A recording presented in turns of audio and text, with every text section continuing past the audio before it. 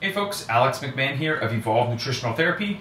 Today we're going to be continuing on in our video series on nutrition myths. Myth number 11 is that you need to have protein as soon as possible after your workout.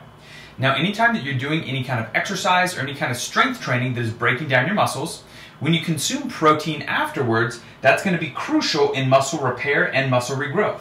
So after a workout, we have elevated muscle protein synthesis, which makes us more sensitive to absorbing protein and using it to repair and regrow that muscle. Now, for a long time, people had the assumption that the closer they could have protein to when their workout ended, the more of it they'd be able to absorb and the better that it would allow them to regrow and rebuild those muscles. However, a number of different studies have actually shown us that anabolic window is really open for a period of roughly 24 hours. So what matters a lot more than that 1 hour window after your workout is actually your total protein intake for the day. And as long as that's sufficiently in the range of 0.7 to 1 gram per pound of body weight, you're going to be just fine.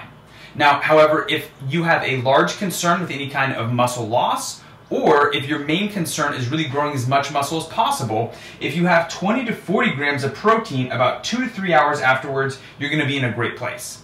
Now, one of the best studies that helped us to re-examine this anabolic window and the thought that you have to have protein and carbs right after your workout was a study done by Alan Aragon and Brad Schoenfeld named Nutrient Timing Revisited. This was a really seminal study that challenged a lot of preconceived notions about that post-workout window that so many people had valued for a really long period of time. So keep in mind, it's not necessarily the period 1 hour after your workout that matters, as long as your total protein intake is in check for the day.